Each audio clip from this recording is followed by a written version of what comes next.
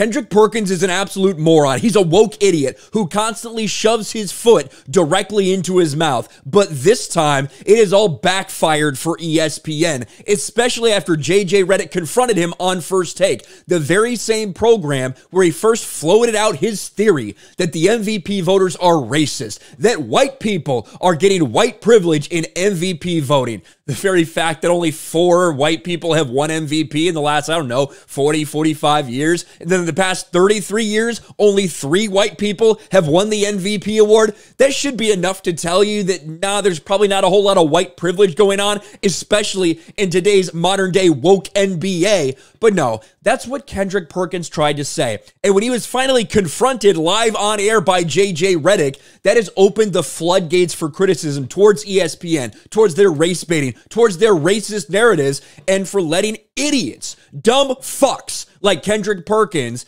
say whatever he wants, run his mouth continuously. Well, now they're getting a lot of heat over Kendrick Perkins' lies. So much so that they actually had to issue a live on-air apology today. Now, they didn't make Kendrick Perkins say it because he wasn't on the program today, but nevertheless, to start First Take, they had to apologize and issue a correction for what Kendrick Perkins said. Look at this. This is Clay Travis.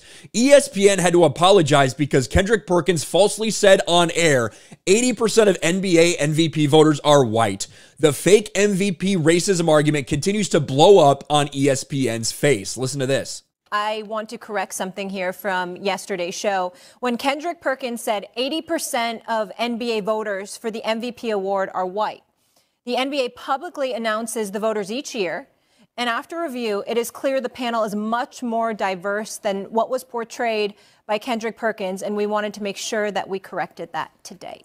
Oh, yeah, congratulations. After he's been on air, after he's spouting his lies, after he's trying to say a bunch of people are racist, let's correct it a day after and issue an apology. This is blowing up very, very badly. It's getting a lot of people's attention to some of the things that Kendrick Perkins has said. And just so you understand what this is all about, it's all about Nikola Jokic. It's all about Denver Nuggets Nikola Jokic, who has won the last 2 MVP awards. This season, he's having this year as they're the top seed in the Western Conference. He's averaging a triple-double, like 25, 13, and 10, somewhere around that. An incredible, ridiculous season for the best team in the West, and he's likely going to win again.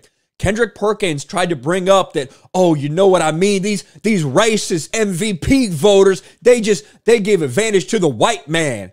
In the history of the NBA MVP award, around 17% of the people that were awarded MVP were white. It's about the same number of white people that are currently in the NBA right now. And for Kendrick Perkins to try to insinuate that is bullshit. This is what ESPN's been doing. ESPN has been doing this for a long time. I don't know if JJ Redick realized the shitstorm that was going to occur because he called it out. Now, he was right to call it out 1,000%. But now ESPN's probably looking at JJ Redick and saying, man, you brought us a real problem by pointing all of this out on air, because it just really, it put gasoline on this fire. Because Kendrick Perkins is a room temperature IQ racist fucktard. That's who he is. He's a woke idiot who claims everything is about race. That's what he tries to say, and he's getting called out because there's no way you can make that argument. Now, you got JJ Redick calling him out. You got Charles Barkley calling him out. You got other commentators calling him out and saying this is a problem with ESPN. They let their people get away with this, which forced them into issuing an embarrassing apology before the show started today. We'll see what's next for Kendrick Perkins. We'll see how much worse this continues to get for woke ESPN. But hey, they've brought it upon themselves. When you hire people like that and let them run their stupid fucking mouths, this is what happens. Smash a like button, subscribe to the channel, ring the bell for notifications, share this video out there, and I'll talk to you later.